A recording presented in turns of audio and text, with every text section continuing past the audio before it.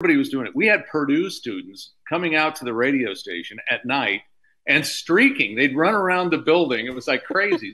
So Dave got this idea, to relate to the audience, I'm going to streak my show. And the general manager said, oh, no, you're not.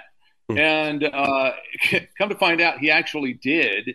And someone, I think of the program director, God bless him, great guy, Tom Brown, who just recently passed away. But he went to Hal Uart's school where he was attending a PTA meeting and said, hey, we got a problem. Dave is streaking his show.